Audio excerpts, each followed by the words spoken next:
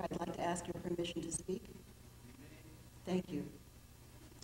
Welcome to our 5th plenary session on Africana education. I'm really lucky. I mean, this is so easy.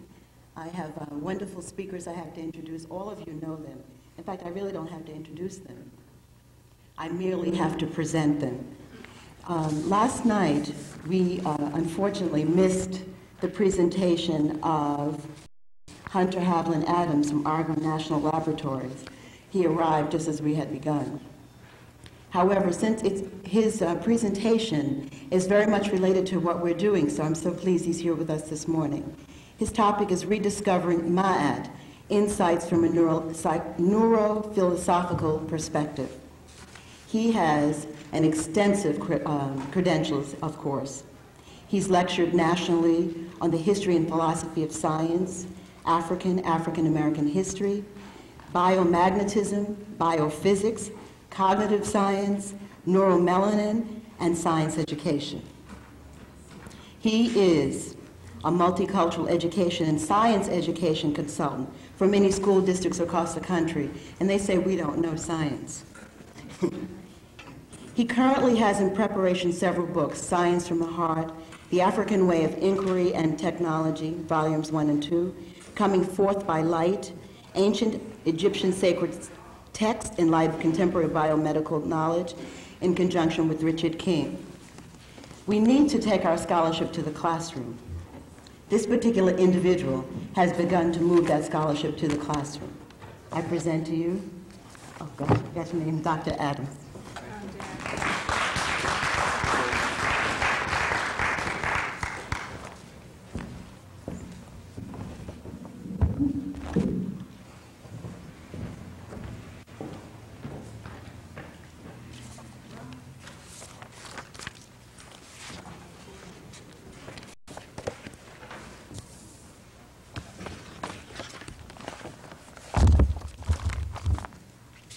Thank you very much for that very warm introduction. Since the session is on education, I hope that, as I say whenever I speak, to speak before a group of people is a privilege, and I hope that I speak well. If I don't speak well, please tell me, and I will do my best to try to do better the next time. The topic of my presentation this morning is called Rediscovering Ma'at, Insights from a Neurophilosophical Perspective. Ma'at was the quintessential foundation of the lifeways of the people of ancient Kemet. It was a personal and social, moral and ethical, political and spiritual, ecological and economic and cosmic principle that guided their lives. It has been suggested that the urgently needed radical social transformation could occur by rediscovering and revitalizing Ma'at. Dr. Malana Karinga, Dr. Jacob Carruthers have been leading the bandwagon in that regard, making Ma'at once again an organizing principle for the African world community. Offered here will be some insights into some of the neuropsychological processes involved in value judgment in ethical acts, and how different cultures profoundly influence those processes. Because what we see, the element that's missing in all our social theories is a biological basis, a neurological basis. Every single social theory takes as granted, as given, our biology, but they don't look at how critical that is in terms of epistemology, in terms of axiology, in terms of ontology, the nature of a person, what is personal being. Every single social theory has missed that crucial link, but in Kemet, that was integrated in their social theories, and Ma'at was their organizing principle.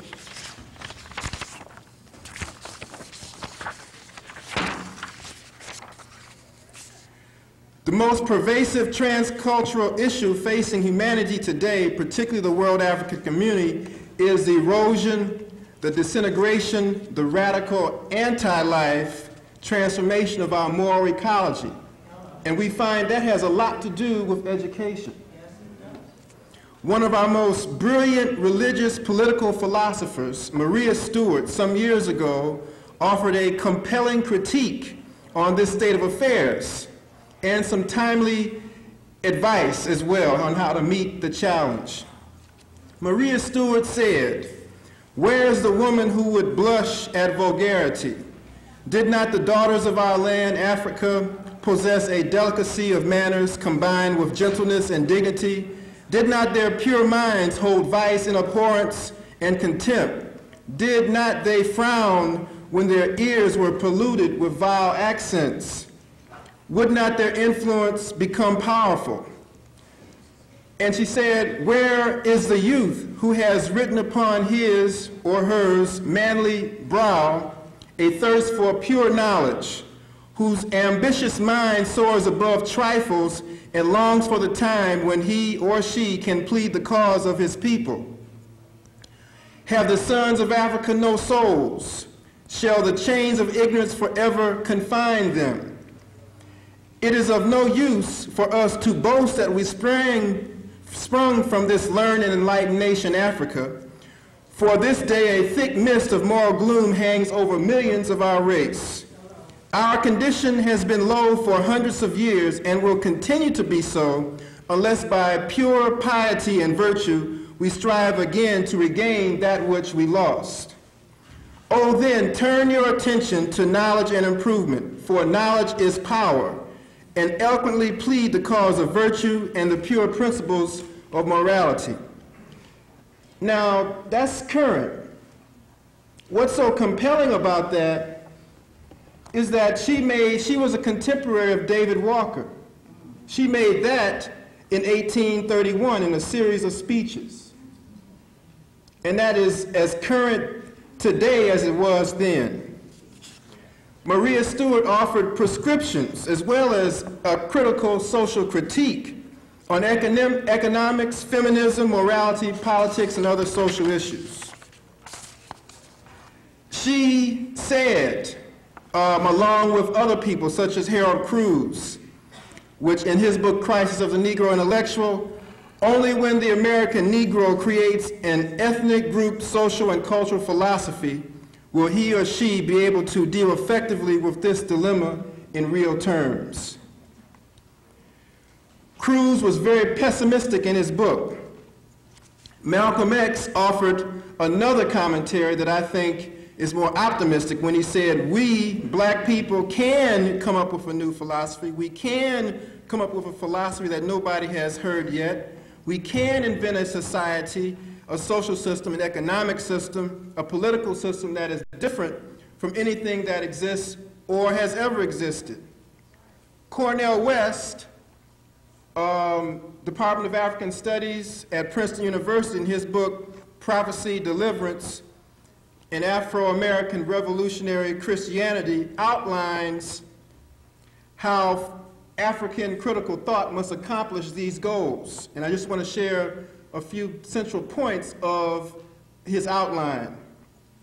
The first thing is that we have to define who and what is a human being in the first place from an African perspective.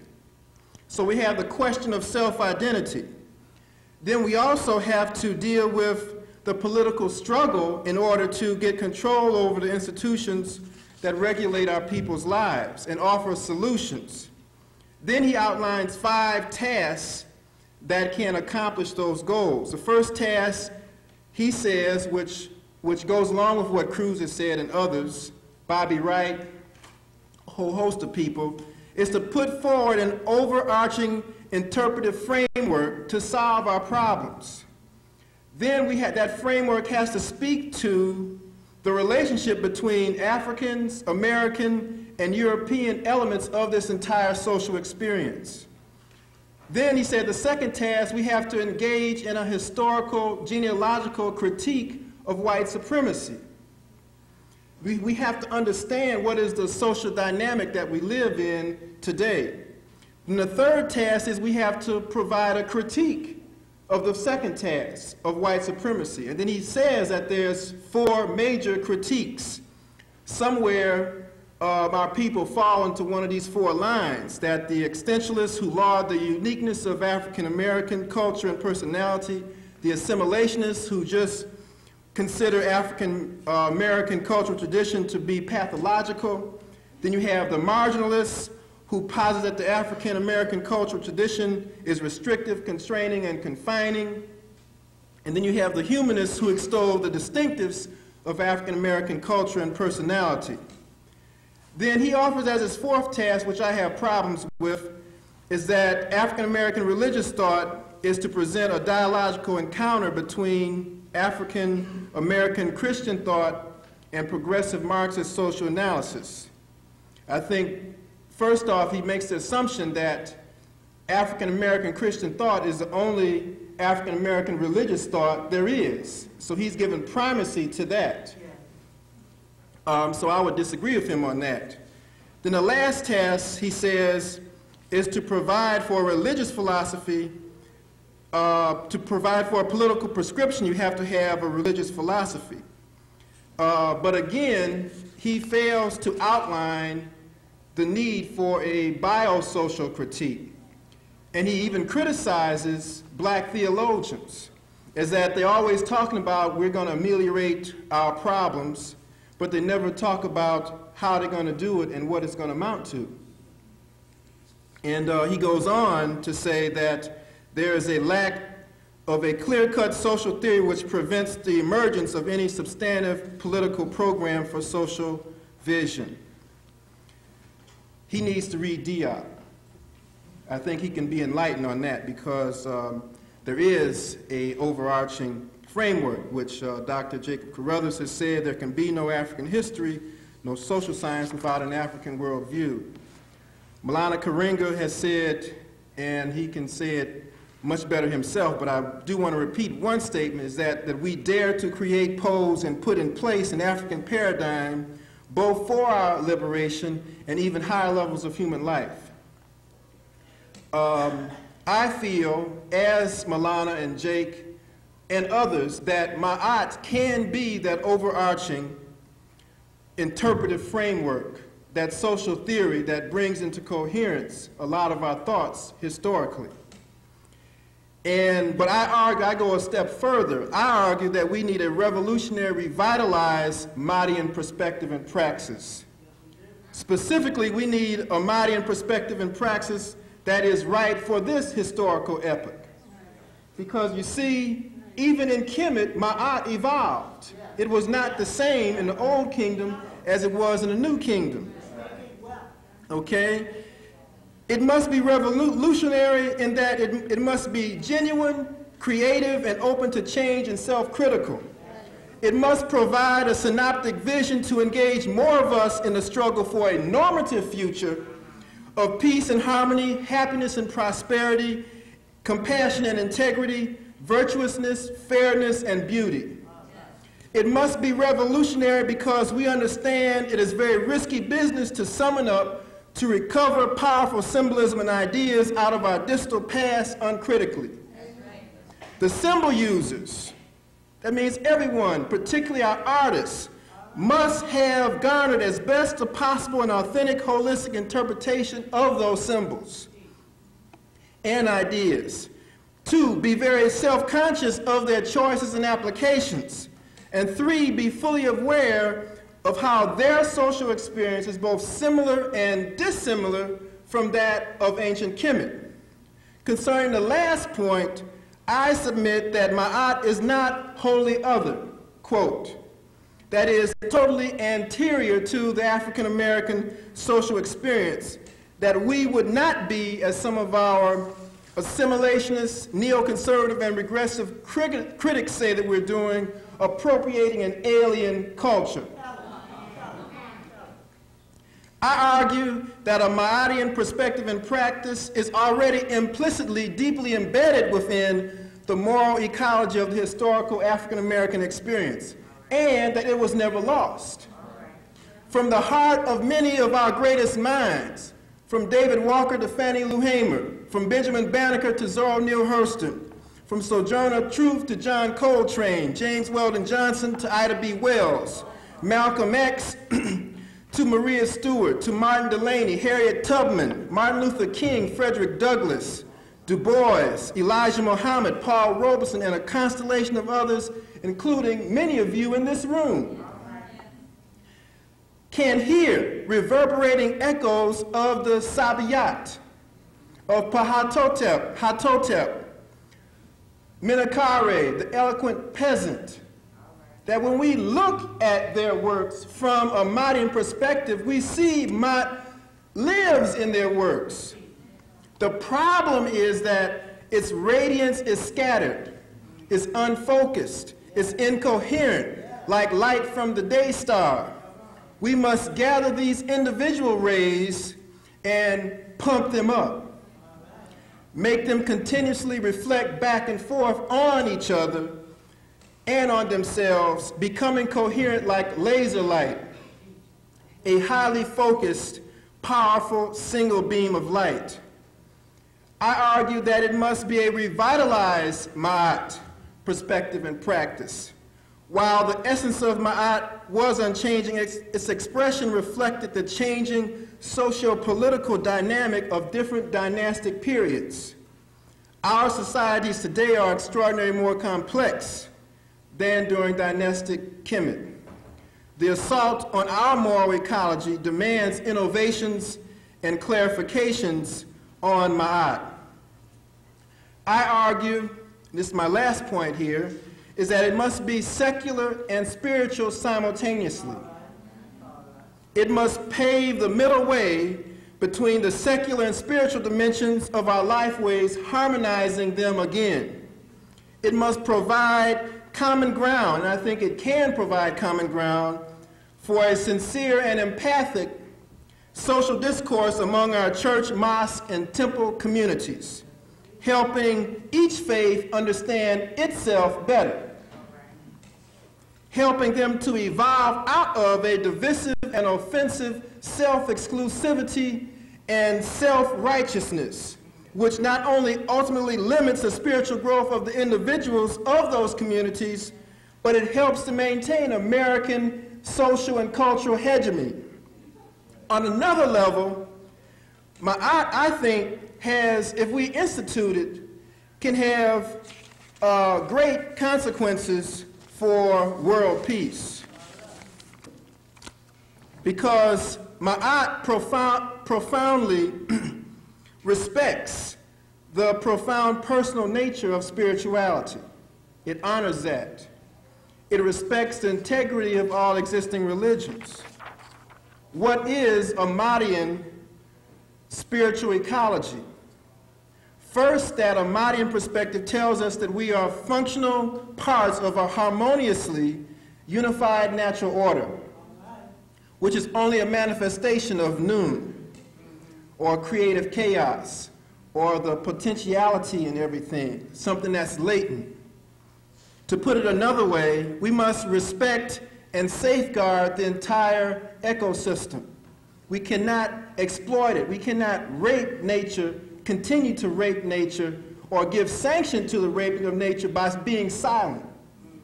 Because see, when we're silent, we sanction the continuation of the rape of the planet, the only planet that we got. To put it another way, we must treat it as part of our family. That's what it was. The plants, the animals, they're our brothers and sisters. We share the same air that they share. We share the same rain that they share. So we have to see it as a family affair. To put it another way, we have to realize that on the border of existence is non-existence. At every moment, death awaits. And so we have to push back this order, or Sfet, as it was called in Kemet. Now, this is similar to the Taoist view. Now, if you study Confucianism, Taoism, you find that this is part of their tradition, but it was pre their tradition. It was expressed very clearly and concisely in the text, on the walls. You can see this. You can read it. A Mahdian perspective tells us that it's all right to stand in awe and reverence before nature, but we must not delude ourselves. We must not self-enslave ourselves by worshiping elements of nature, including other humans, including human artifacts and human ideas. Now, this is similar, I'm sure most of you know, to our acquired religious heritage, Christianity, Judaism, and Islam. That's similar to their views. A Mahdian perspective tells us that there are many dimensions of human experience available to be experienced if a person desires to walk through the flames. You have to desire to have other higher levels of experience, that there are many possibilities. And the journey through the netherworld through Amduat speaks to that. Now that view is similar to the Hinduism view. Because if you remember, if you look at Khufu's pyramid, the Great Pyramid, you see two shafts going out, pointing to two different sets of stars. The idea was that you had a choice of afterlives, that you could choose to be eternally reborn, or you could join the imperishable stars and never come back at all, or return back to noon, if you will. You had a choice. No other culture gave people a choice of afterlives. Okay? So it goes beyond Hinduism. What happened is that we had an existential split between theories of afterlives between all the other religions. Some say reincarnate, some say join the body of Christ. But in Kemet, you had a choice. A Mayan perspective tells us of the need for philosophical humility. That is, that there is no finality to the human quest to understand itself in relation to others and to the cosmos. We must be vigilant and deconstruct all transphysical speculations about the nature of existence and knowledge, to recognize and sort out the ambivalences, contradictions, and inconsistencies in our thinking. Now, this is similar to the Buddhist view. Now, this is all part of Ma'at. See, that's why I can make the claim that it is an overarching cultural imperative. A Mayan perspective tells us to honor and respect one's cultural heritage, to attempt to live up to the highest ideals of our ancestral sages, and to nurture that same quest within our children, within each generation. Now we know that's similar to traditional religions everywhere. Tell their children that they must respect their heritage. They have to know who they are. A modern perspective tells us that men and women have different social experiences and voices, which must complement each other for a fuller and richer expression of their spirituality. Now that's what feminists have been saying, but the feminist movement is so fragmented, they don't have any coherency among themselves. But within the Mahdian perspective, the feminist element was already present from the very beginning. When you look at the sky, when you see Nut, it is out of her womb everything comes into being from. When the Pharaoh sits on the throne, that is an acknowledgement of his mother, his primal mother, because that's what the throne represents. It represents motherhood. And lastly, a modern perspective tells us that we should celebrate life, ritualize joy, despite the inevitability of struggle, of sadness, of suffering, loss of dignity, health, loved ones, power, possessions, and so forth. That's what a modern perspective tells us that, and that's an element that you find in every religious teaching, that you must somehow overcome your suffering, your sadness, and so forth to become a full human being. Because the central principle of Ma'at is balance, is that things may be bad today, but they won't be the same tomorrow. And with the right effort, you can help them be better tomorrow. And lastly, as I said at the beginning, that it must be neurophilosophically grounded. And Dr. Carl Spite and myself a couple of weeks ago at ASCAC really laid out, and James Small laid out, how the fragmentation since the Enlightenment period, so-called Enlightenment period in Europe, where they separated religion, science, and philosophy into three distinctly different scholarly traditions. So we have to get back to the future. And we find that there is a growing movement within the Western community to do that, to integrate them back into one whole again. As Kamal Anderson says, the West is going where Africans have already been. And so there's a movement away from reductionism and dualism to a hierarchical holism and so forth. And nowhere is this more apparent than in neuroscience, computer science, and philosophy. Because you see, we've all been victimized by René Descartes' delusionary dream. Oh, 5 minutes. Okay.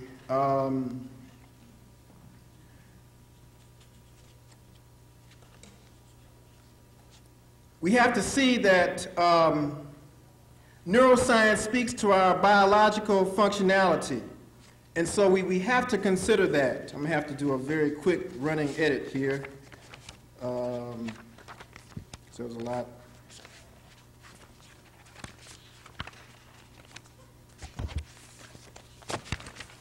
We have to realize that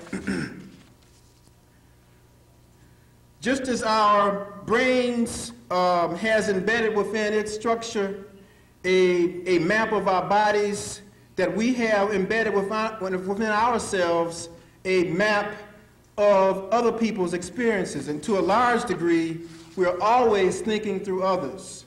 Always. We can't have this. There's no isolated experience of a individual person. That we're always thinking through parents, grandparents, ancestors, thinking through other cultures, thinking through other entities. Some people who like to channel think they're thinking through other entities, thinking through other persons, including their ideas, either Ma'at or Machiavelli, if you will. And what this means is that when we're thinking through by means of the other, we're heightening the awareness of our less conscious selves by exploring the intentionality and self-consciousness of another person, culture, or gender. We have to get the other straight. We have to acquire a systematic account of the intentional world constructed by the other, or know who the other be. We have to deconstruct and go beyond the other, becoming transparent to the other, negating its influence, and revealing the intentional world of the other. We have to finally witness in the context of engagement with the other. That is, we have to have an open-ended dialogue, a critical dialogue with that other person, entity, or idea, or what have you.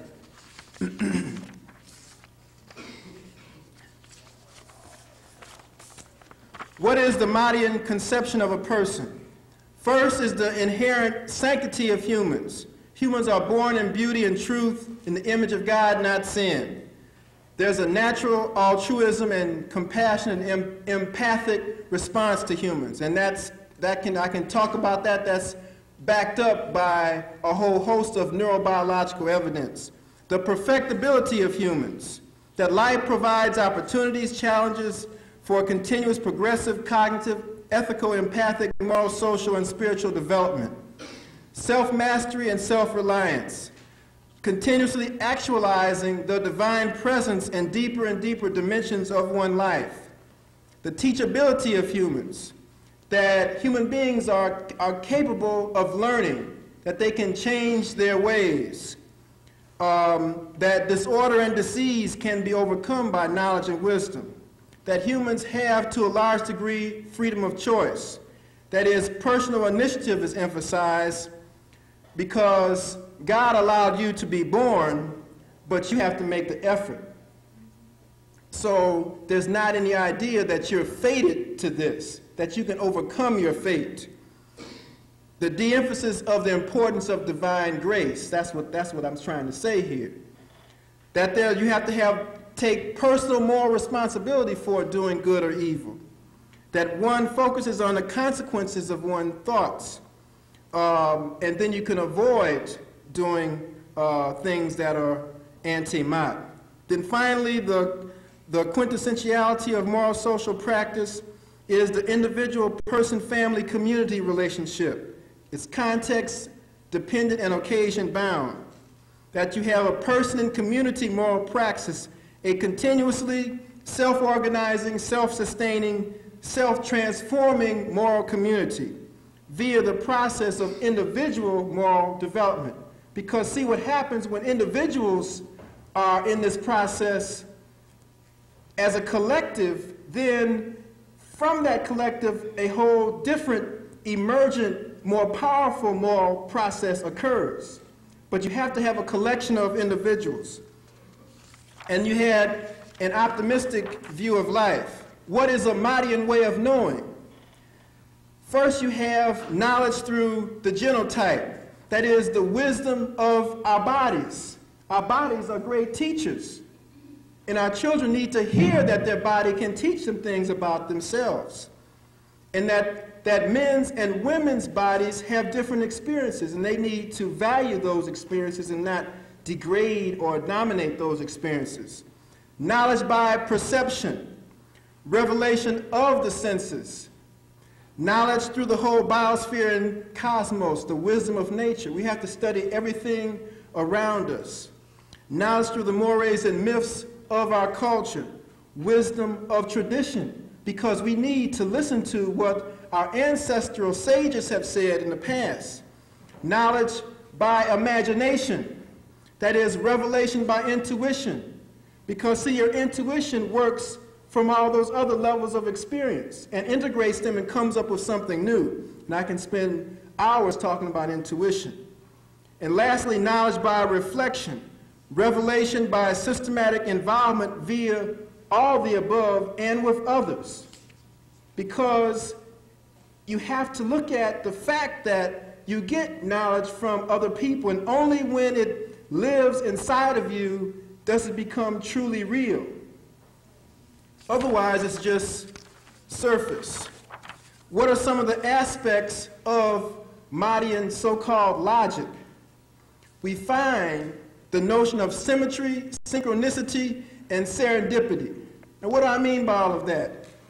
Is that you have to realize that action is very important, and you may not know what your action might do, how that might send off in another trajectory something down the road which you couldn't have thought about. That's the whole idea of synchronicity, or a resonant type of causation versus a purely linear causation. That there is a continuous or hidden self-organizing order which we're all a part. We may not see the order, but it's there. And we have a multi-level causality that you don't know what the first cause is, because you'd have to go back to the very beginning. That was the first cause. And so we have a chain, an interactive chain of causes. And what is a Mahdian rationality? It's multidimensional. It's economic. Okay. All right. Okay, I'll finish up here. So this is a Mahdian overarching interpretive framework. Is something that I claim that we need and can achieve. That's something that's already living inside of us. We just have to make it real again. If we look at the notion of, now I know all of you, many of you have read a lot of books on Ma'at, on Egyptian wisdom and so forth, and you probably know that the feather of Ma'at, the ostrich feather on her head, symbolizes lightness, airiness, and truth and things like that, and you know that she stands on a stone, and that stone speaks to the foundation, the rock-solid foundation of Ma'at. But no one has said, at least I haven't read, why was Ma'at as a principle conceptualized as a woman? Oh, you know. Okay, Sharks. Okay, well, let me see if what I say is correct. What is it about a woman's social experience that's so unique that they would have her to represent fairness, truth, justice, and things like that? What is it about? I'm sure maybe most of the women here probably have a very good idea, but we have to look at it from a perspective of human experience going back at least 4 million years here. We have to look at human experience in that term, as Diop has said.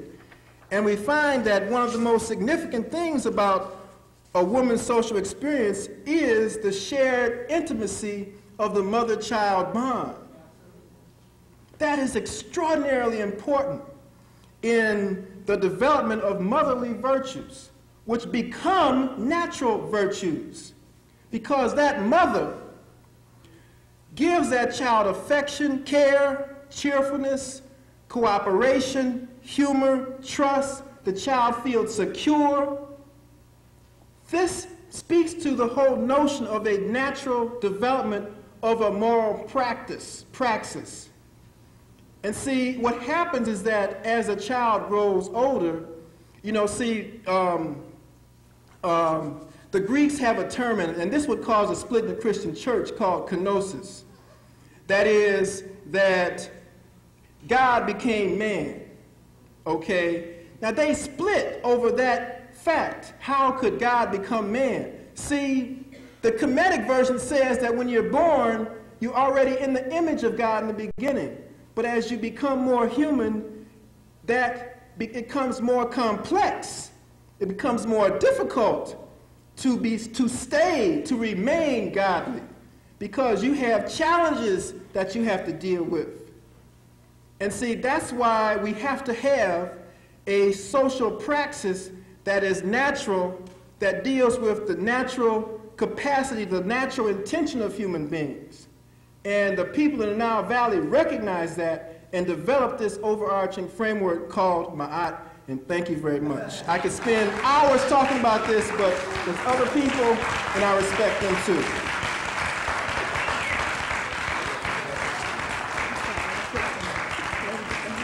It's okay.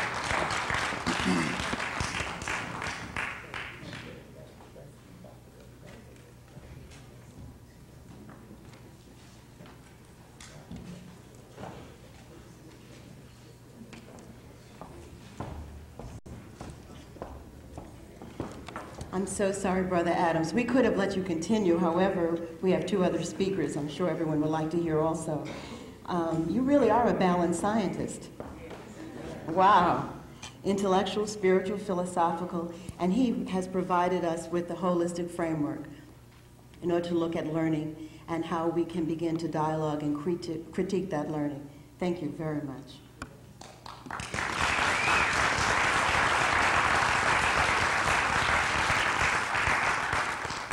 Our next speaker, of course, requires no introduction. I'm only going to present her to you. Dr. Barbara Sizemore, who has served as my mentor. She helped us as a consultant for a curriculum guide we'll be developing from Afrocentric perspective in New Jersey.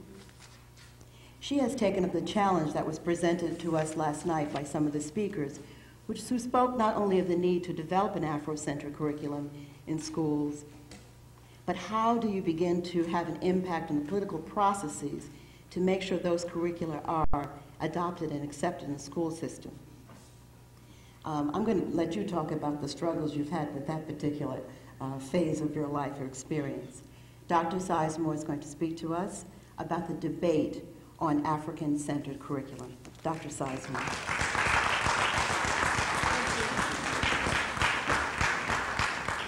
Thank you very much. Sister Shashi, is now 10:55.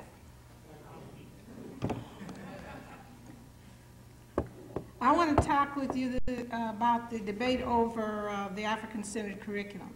Says my brother Wade Nobles will talk to you about the African-centered curriculum. I want to talk to you about the politics around this, because generally in this struggle that we're having to educate our children in this country, most of the struggles are in a political context. And it's this context that batters most African Americans, and sometimes we are unable to know what to do in this struggle because, well, the knowledge or information is just not at our fingertips about this matter.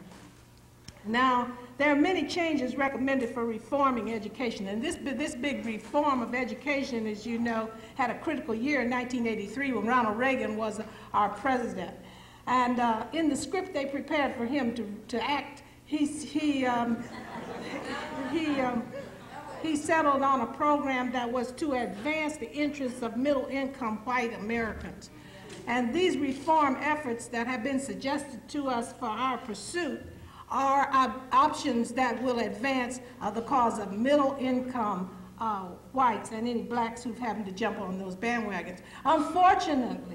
Unfortunately, our people are sometimes not informed enough to know which of these options are to their, not to their interests.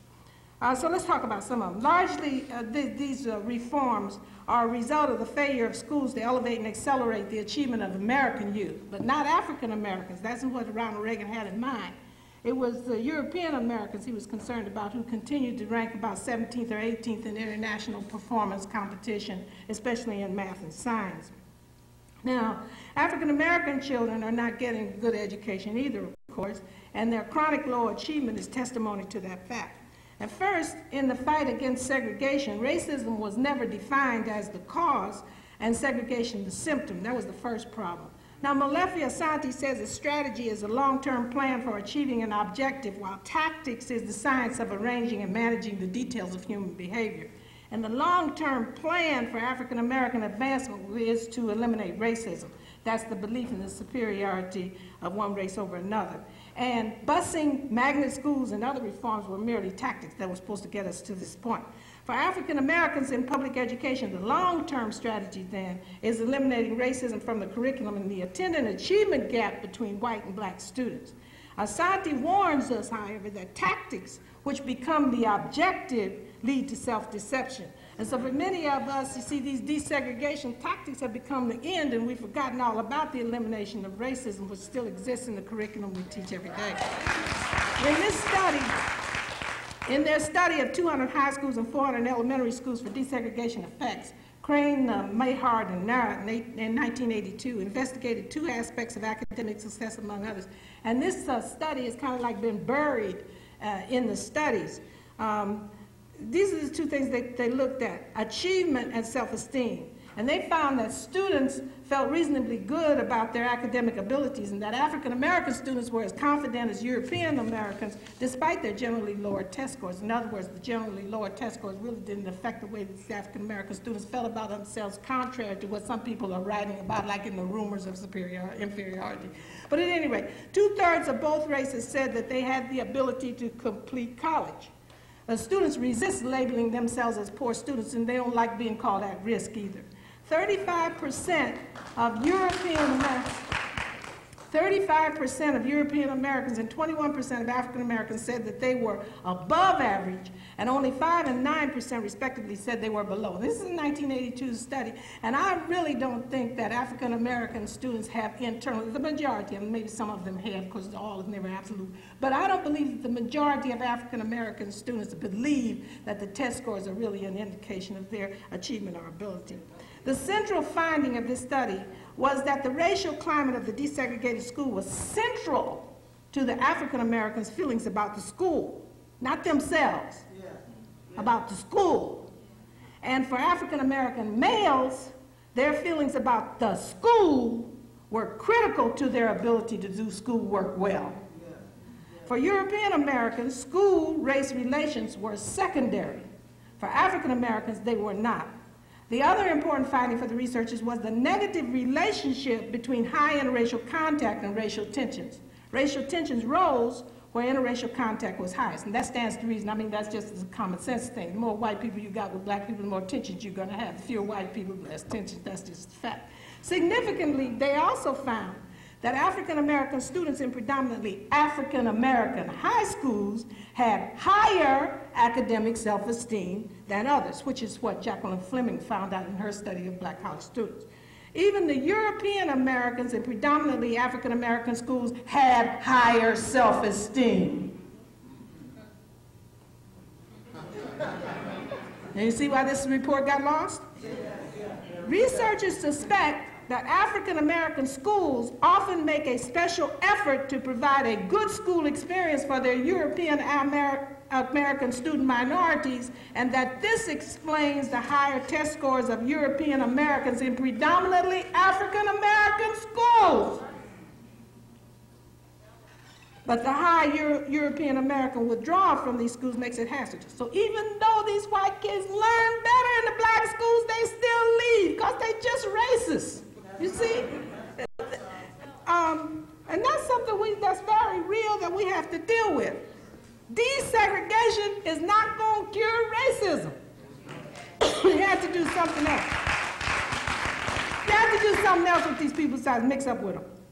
In any of these schools where achievement is high for African American students, the principal is the key factor and can cause a change in behavior before attitude change occurs. So you don't have to change people's attitudes to get them to teach African American children, right?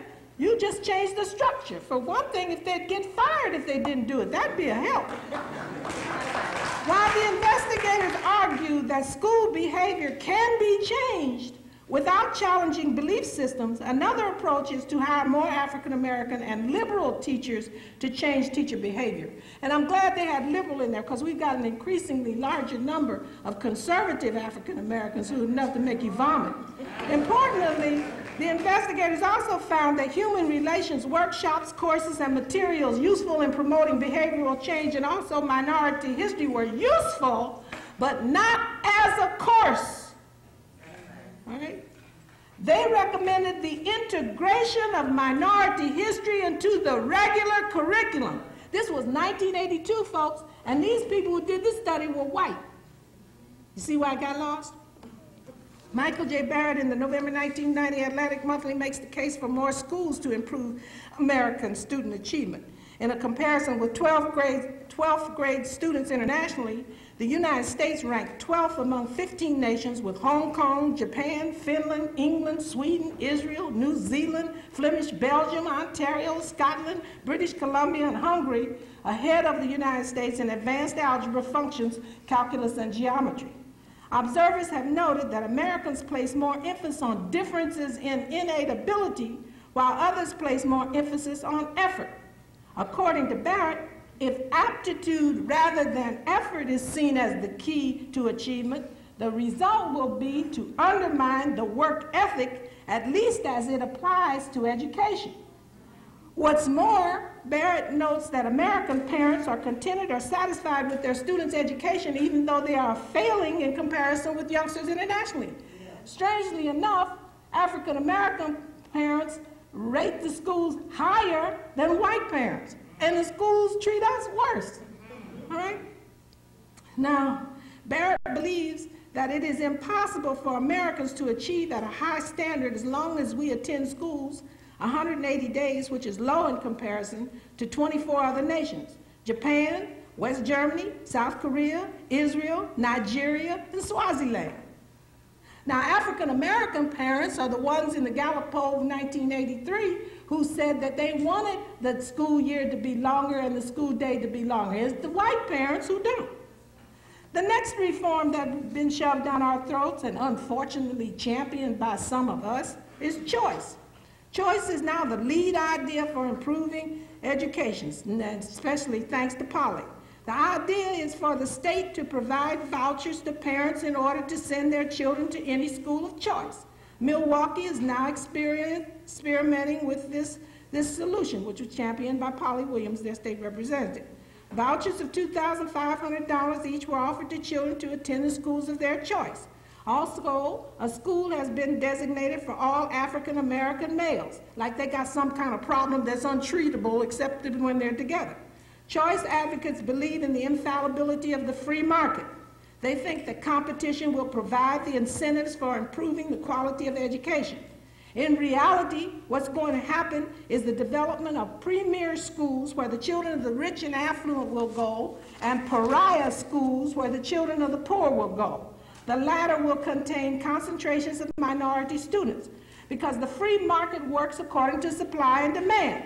And as the demand for schools with high SAT and CAT scores soar, and the demand for these schools increases, their tuition will rise completely out of the reach of poor parents who have no money to augment the voucher given by the state.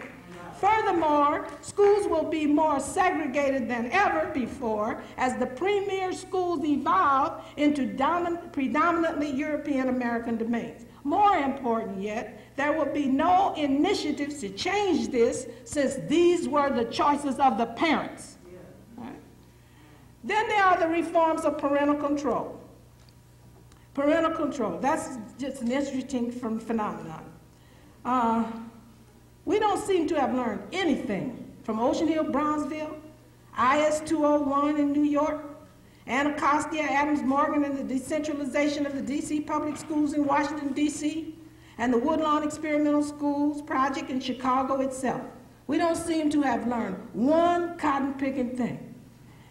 500 or more parent councils have been established in Chicago by electing participants to serve on each of these councils to provide the leadership and policy making for each school.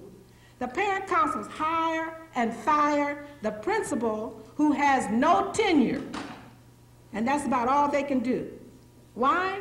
Because 85% of the school's budget is in personnel. They do not have control over that budget because you have to pay people to work. So it's only 15% of the budget they can do anything with. You know, that's the money you spend for paper and books and paper clips and stuff like that. Now, the only thing they can do is hire the principal and fire the principal because he or she has no tenure, or they can take a teacher's position and make 2 janitor jobs out of it, or 2 janitor jobs and make a teacher out of it. You know what I'm saying? Rob Peter to pay Paul. That's the best they can do with that. Since there is not enough money to train these people for these parent councils, for any kind of policy making, what do you think is going to happen in a city like Chicago? They're going to use the only model that they know anything about, which is what? The patronage model of the Democratic Party. And that's exactly how these parents are going. Didn't it happen in New York? Didn't it happen in Anacostia? Didn't it happen in D.C.? I mean, what in the heck do you think is going to happen? If you don't train people to know any different, they're going to do what they do. If I ask you to do something and I don't teach you how to do it, what you're going to bring to that task is what you already know. And then you're going to say, let me see if I can make this sucker work. And if it doesn't work, then you keep trying to make what you know work until somebody comes along and says, look, fool, that ain't going to work. You got to do this. And then you say, uh-oh, why didn't I think of that? Peterson says that in the past, decentralized ward-based patronage-focused lay-controlled school boards were gradually replaced by centralized, citywide, professionally directed, reform-oriented boards because of the corruption which followed. Teachers have retained their tenure rights in the Chicago public schools. Therefore, they will continue to have lifetime rights to their jobs, even though the principal is expected to elevate achievement. Now, you tell me how you can make people under your supervision do something if you don't have the right to fire them when they don't. That's impossible. Let me give you an example. At the Jensen Academy, this is a Chicago school, K-8 school in Chicago, 99.7% of the African Americans in this school. The improvement plan adopted last year calls for expanding the whole language approach to the upper grades, emphasizing critical thinking skills, and integrating African American history into all of the areas of the curriculum. Now, this is great, but there's one thing wrong with this plan. You cannot teach children in Chicago who speak black English with whole language. Now, they're going to do this whole language approach to the upper grades, all right? 2 out of every 3 Africans in Chicago come from Mississippi. Have you ever heard a really severe Mississippi dialect? Take your hand off the cup of Bible and you didn't rock. How you gonna whole language somebody out of that? Look, if you want to teach somebody with the black dialect to speak standard English, you must teach them the sounds. They don't have them. They can't give them to you. They don't have them. Look, a black English dialect has double the number of short vowel sounds that you need to speak standard English. That's why so many of us say, ask me a question. I'll be there on January 1st. All right? Now, if you want to correct that, you have to teach the standard English sounds. Otherwise, be grateful for ask me a question. And don't worry the person. Right? Now, a whole language says that you do not teach phonics separate from the whole language approach. In other words, one principal told me, oh, they'll learn it through osmosis. Can you believe that? When's the last time you learned something through osmosis? Well, it just goes to show you what's going to happen in these schools. That's just one example. While concentrating on the integration of African American history, African American language is ignored.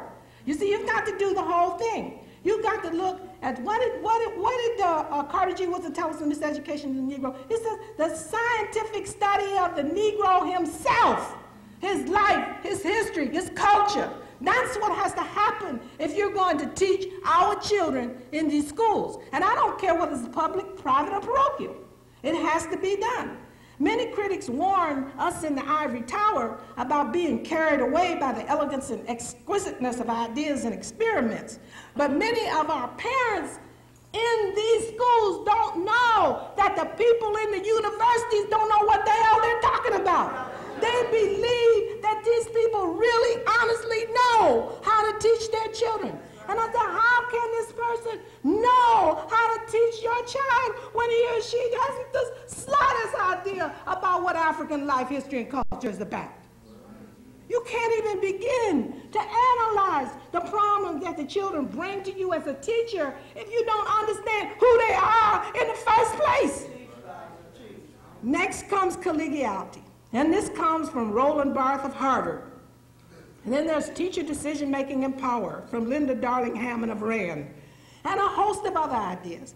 And don't get me wrong, it's not just European Americans who are trying to sell these, but they've got their black counterparts, African-American counterparts, who are also coming across your doorstep with their bookcases and satchels in their hands selling this junk.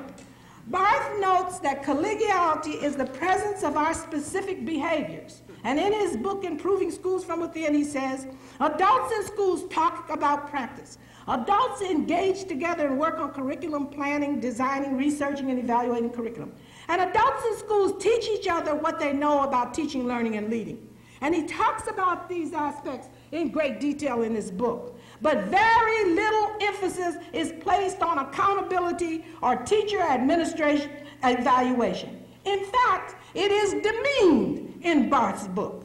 Moreover, Barthes bashes tests, regarding them as unimportant to real education, even though Harvard relies heavily on SAT scores for admission. Now, in most schools, even athletes must score 700 on the SAT, as though the SAT has anything to do with playing football.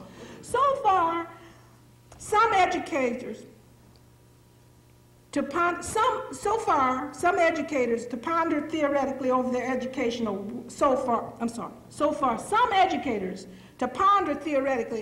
educational worth is moot. And this is why I tell you that. I spent the first 30 years of my teaching life fighting tests. And when I finally got to be superintendent in what I thought was an all-black city, I abolished tests, and they abolished me. So it's very clear to me that tests will remain here. Tests will remain here. So the best thing for us to do is to find out how you pass these suckers and do it, just like the Asian Americans do. And those are the schools that I study. I study schools where African American students exceed white students on tests, and these are public schools. Now, while teacher participation in decision-making is important, most teachers do not want to be involved in all of the decisions necessary for running a high-achieving school. They want to be involved only in those decisions which will affect their classrooms, all right, and the teachers themselves. They don't want to order toilet paper, paper clips, get the roof fixed, and all that kind of stuff. They just want to be concerned with what impacts on teaching children, like what kind of books to use, how do you place children in groups for teachers to teach, and so forth and so on, what kind of staff development and things like that.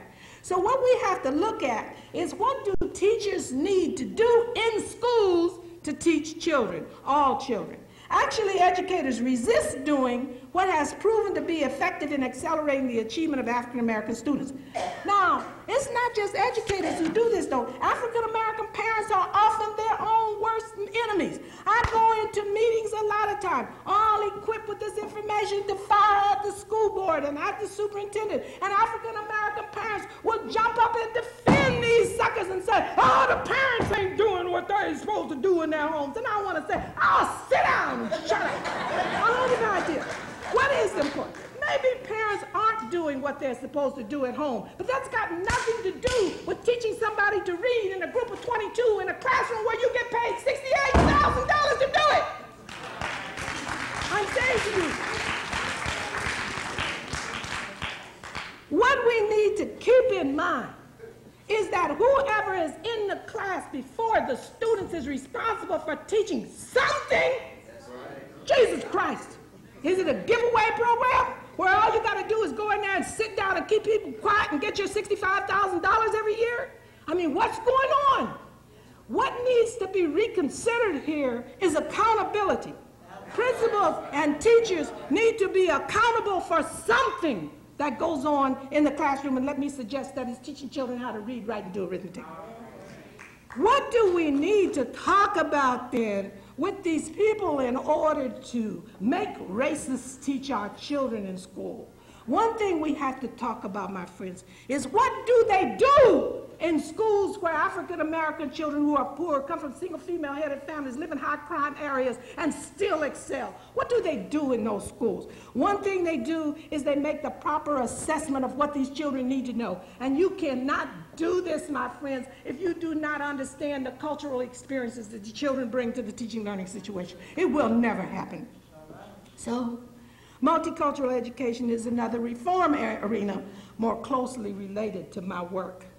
The idea here is to bring the curriculum into touch with the real world of cultural diversity which characterizes the United States and our public schools. It's an interesting domain. According to Sims' report, in the Education Special Report of the New York Times, this reform effort is obstructed by a growing dispute among educators and scholars over two very different but equally legitimate approaches.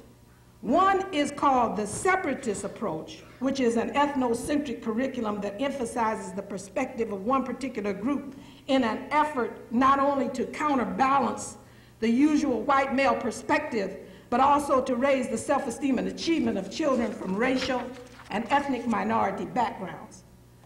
The other is the pluralist approach, which seeks to account even-handedly for the contributions of various racial and ethnic groups within the existing academic framework. Now, the problem with this is that this is not the correct way to frame this dispute. Because the problem is the existing academic framework. That is the problem.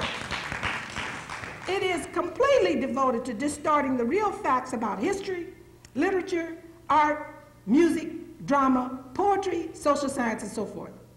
The next thing wrong about this argument is that it is not being given to the American public through the scholars themselves, but through ignorant journalists. Let me tell you about a couple of them. I mean, these people are just ignorant. There's no nice way to talk about it. Joan Beck, a columnist from the Chicago Tribune, wrote in the Pittsburgh Press the following: "But many of those who tout self-esteem as the education answer of the 90s are letting it become a substitute for actual achievement.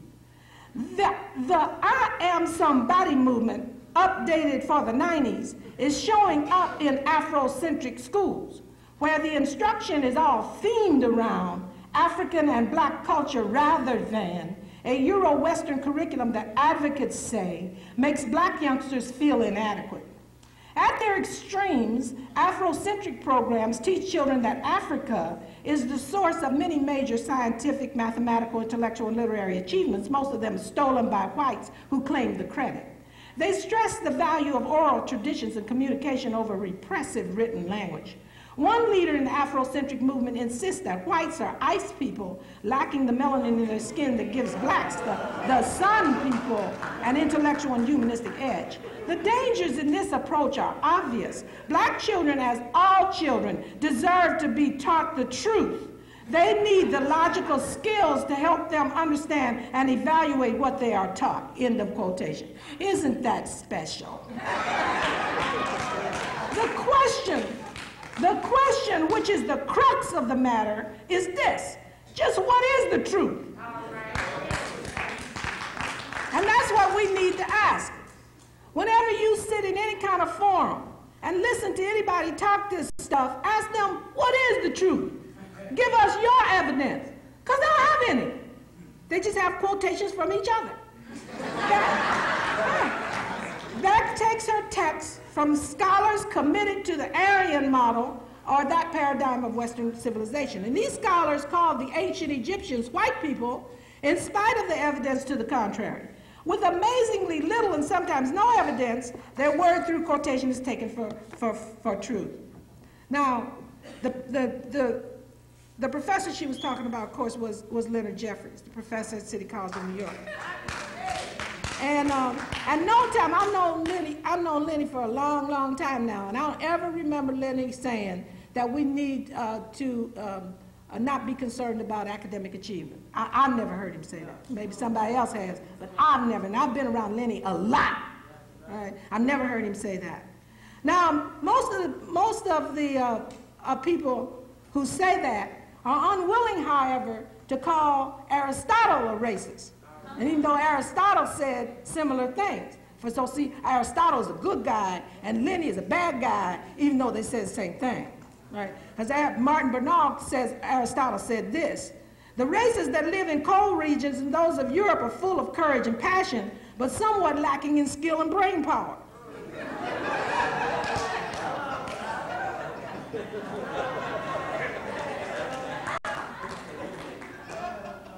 Well, I was not taught that Aristotle's a racist. They forgot to do that.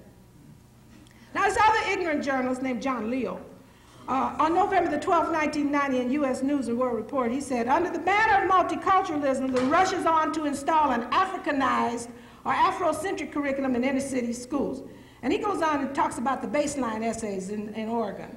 He says, though many different plans are circulating, the most prominent of them is one that was developed for the Portland, Oregon schools in 1982. This outline, known as the African American Baseline Essays, has been used as a basic resource document by the City of Atlanta, and it is one of the models for programs that are currently being developed in Indianapolis, Prince George's County, Maryland, Washington, D.C. At the heart of the baseline essay, he says, is an unlikely claim that consumes more than 35% of the curriculum's text. Ancient Egypt was a black nation. To gloss over black success, the baseline essays maintain Europeans invented the theory of white Egyptians who were merely browned by the sun. Experts do not seem to support this view. I phoned 7 Egyptologists at random around the country, and all 7 said it is completely untrue, then asked that their names not be used.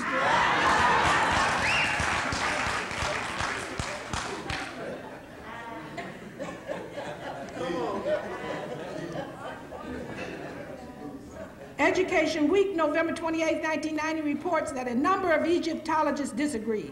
They contend Egypt was a mixed-race society. Moreover, they say the concept of race was irrelevant to Egyptians who freely mixed with other cultures and ethnic groups. These social scientists, however, belong to the Aryan paradigm generated to defend slavery. Now, look, all of a sudden now, all these years they've been saying the Egyptians were white. Now they're getting these challenges from African scientists and scholars. Now they want to say, no, well, we made a mistake. They're raceless. They're raceless. Well, if they're raceless, then they can't be white. Right? If they can't be black, they can't be white. but they're not retracting that they can't be white statement. You see, they want to have their cake and eat it too. Now, perhaps the greatest challenge was mounted by the brilliant genius Cheikh Anta Diop, who discovered a melanin test which proved that the mummies had black skins and then they wouldn't let him use it. His work is generally repressed in United States colleges and universities. The Chronicle of Higher Education, November 28, 1990, reports the need for a critical look at the field. In particular, they and others have faulted recent multicultural scholarship in this way. One, oversimplified rhetoric and literary theory has been substituted for an analysis of society. They must have been talking about Shelby Steele. Two, a particularism has divided researchers into separate camps, yes, the racists and the non-racists. And three, a political correctness which avoided self-criticism. Henry Louis Gates argues that minority critics are accepted by the Academy, but in return they must accept a role already scripted for them. Cornel West says that debates about the canon and academic curriculum have become substitutes for analysis of the problems of women and minority groups in the society. The issue is that multiculturalism further marginalizes minority groups. It appears that the power struggle is over definition. Who will determine what truth is? Who will then define the multiculturalism to reflect that truth? The winners will then determine what is the history. Europeans define others as they are discovered by them, and no group exists until it is found.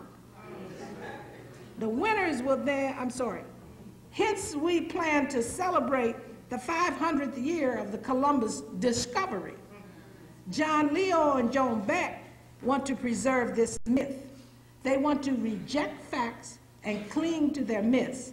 But like all good propagandists, they project their desire onto perceived enemies. Leo says the Afrocentric theory is a Tawana Brawley theory of history, in which facts do not matter, only resentments and group solidarity. How does one describe then the history which we teach as illustrated by the Columbus distortion? Is this the Jesse Helm or David Duke theory of history? What we need to think about is a national culture, one which is truly the United States or U.S. Neither Leo or his favorite professor, Miss Daisy Diane Ravitch, want this. They want to claim that Eurocentric myths belong to all of us, even if they do lie. One pluralist discussed her scheme for treating Thanksgiving with me. She taught 3rd grade, and she said, I'm having a multicultural experiment. I'm going to let the Indians help the Pilgrims to celebrate. So I said, big deal. I'm sure the Native Americans loved participating in the celebration of their subjugation and conquest.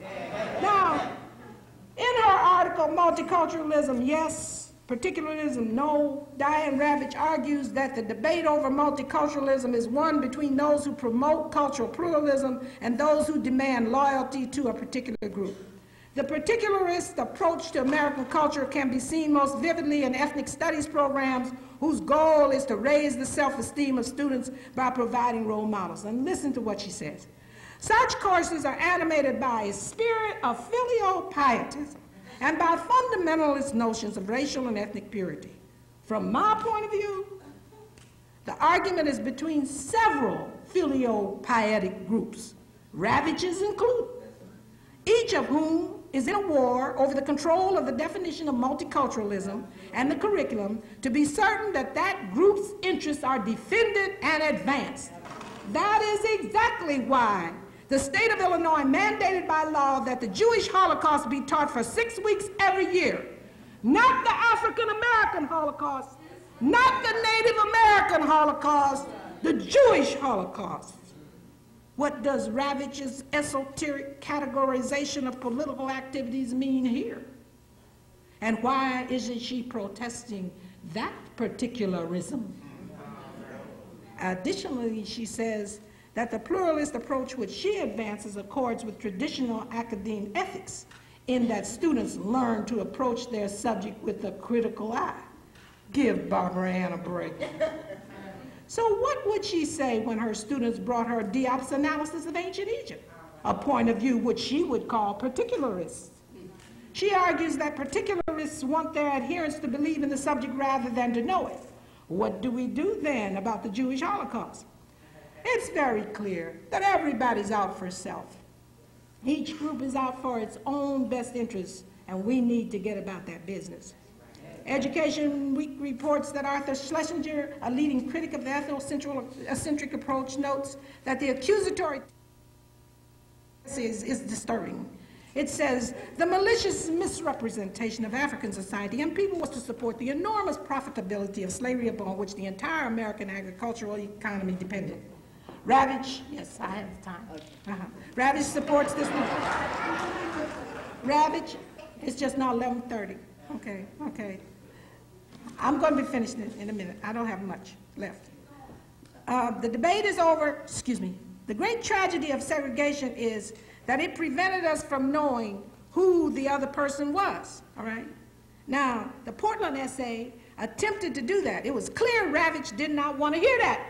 That's not what you want to hear. You see, it's one thing to teach the Jewish Holocaust because the enemy was the brutal German, right? It's another thing to teach the African Holocaust or the Native American Holocaust because the enemy was the European American. And what they are trying to do is to forget it. That's right. Forget it. And if you start talking about it, you're bitter. That's right. Oh, you're so bitter.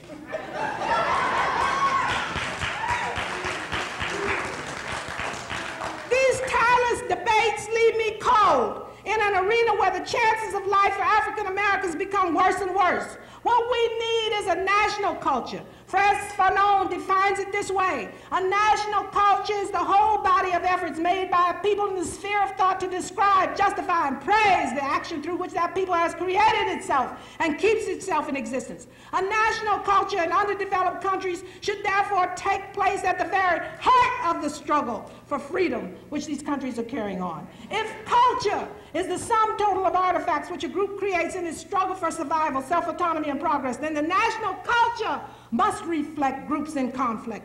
A Native American versus the European, African American versus the European, Mexicans versus the European, etc., because it was the Europeans who came over here and upset everybody. Now, Harold Cruz agrees with Fanon, but poses a special American problem. You remember what he said about that? He talked about everybody having an identity problem, including white folks. He said the fact of the matter is that American whites as a whole are just as much in doubt about their nationality, their cultural identity, as are Negroes. And thus the problem of Negro cultural identity is an unsolved problem within the context of an American nation that is still in process of formation. Fanon goes on to say, the intellectual who is Arab and French or Nigerian and English, when he comes up against the need to take on two nationalities, chooses, if he wants to remain true to himself, the negation of one of these or the other. But most often, since they cannot or will not make a choice, such intellectuals gather together all the historical determining factors which have conditioned them and take up a fundamentally universal standpoint. I'm a human being. Now, we do not have a cultural democracy in the United States. We just don't have one. And in order to create one, as Cruz warned in 1967, we must have a complete democratization of the national cultural ethos. And each group, just as the Jews have done with their Holocaust, must frame its own history. Now, before African Americans, however, can enter this struggle, we must produce our record of our history and our life and our culture because it has been suppressed and destroyed. So when people resent the fact that African American scholars are doing this work on ancient Egypt and all of that, because they call it particularist, remember that someone has to do this work or we cannot enter that struggle.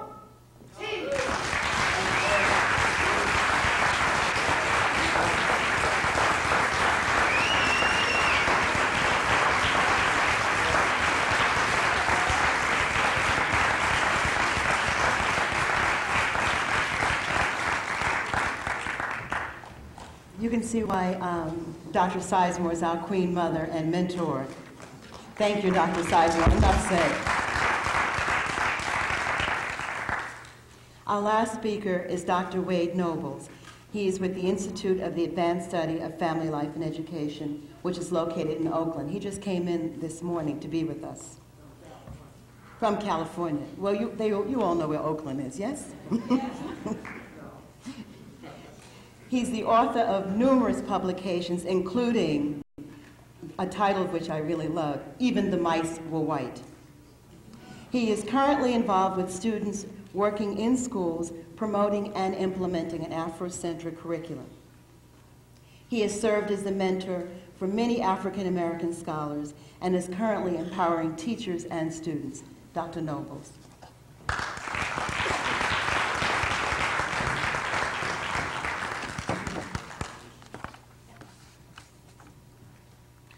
I'm going to try to be very quick, but I want to just, on some days I think that our scholarship amounts to being a farmer, and that the most we can do is plant some seeds here and there, and based upon the struggle of the thunder and the texture of the earth, something will grow in your minds and we'll make some great transformations. And so I want to try to plant a couple of seeds under the rubric of expanding the question, because I think that the issue here is being shifted, and we need to be very careful that we have clarity on what the question is relative to educational practice in African American children, because it goes beyond the issue of the curriculum. In one of my publications a long time ago, I struggled with the issue of power, primarily because for a long time in my generation, black folks talked about us being powerless, that we being a minority in this country, we couldn't do nothing, we just got to accept what the white man says, it's the white man's country, all of those foolishness. And I argued that power was not numbers, power was not even the gun, but power was the ability to define reality and to have other people respond to your definition as if it were their own.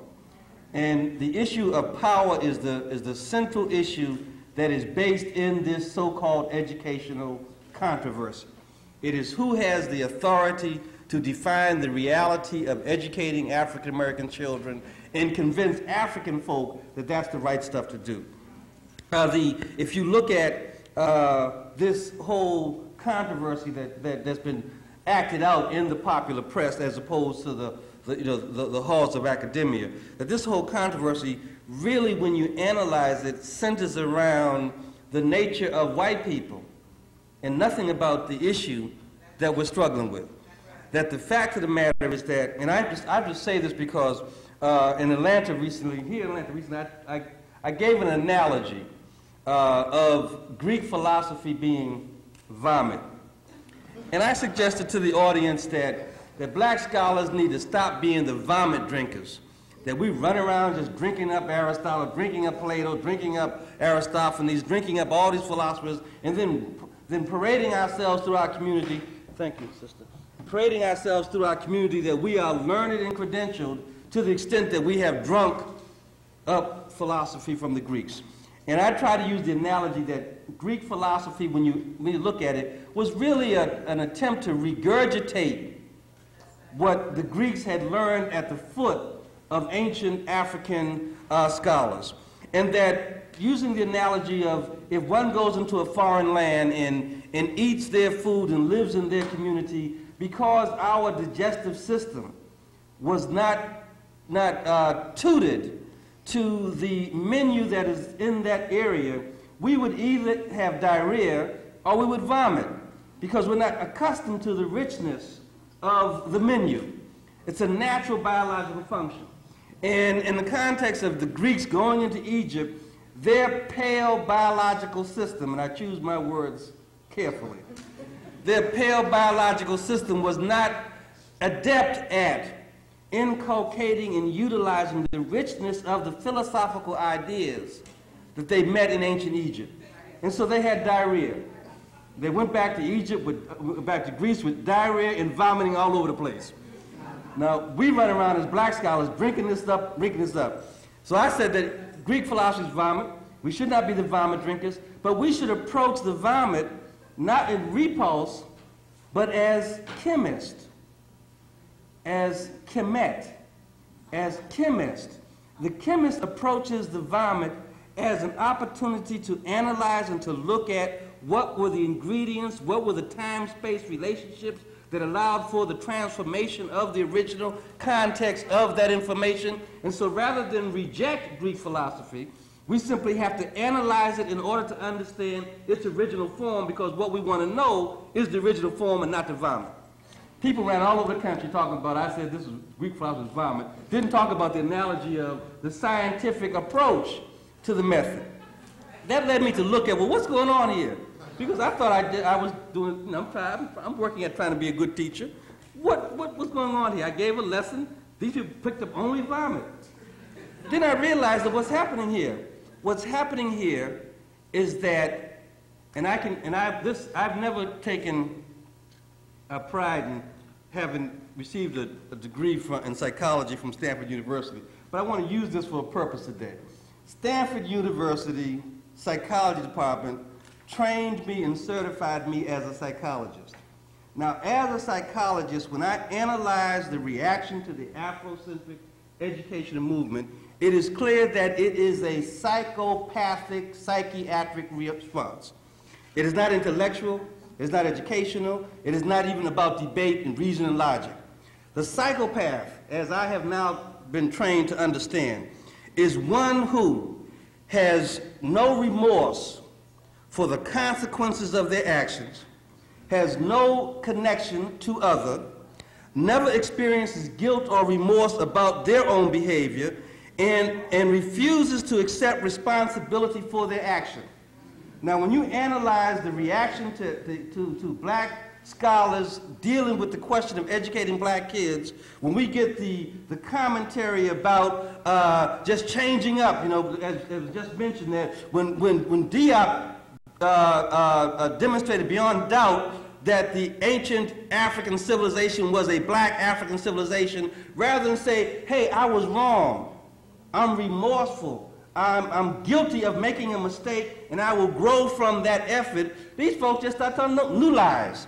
They just talk about, they didn't have no race, they didn't believe in race, they didn't have the conception of race like we have. When you see the vengeful and vicious reaction to black folks dealing with a basic fundamental issue of educating the next generation, it has nothing to do with intellect. It has to do with a psychiatric problem. And that psychiatric problem is what they're speaking from, because in their own sense of normality is ingrained the fundamental need to dominate other because of their fundamental insecurity in this world.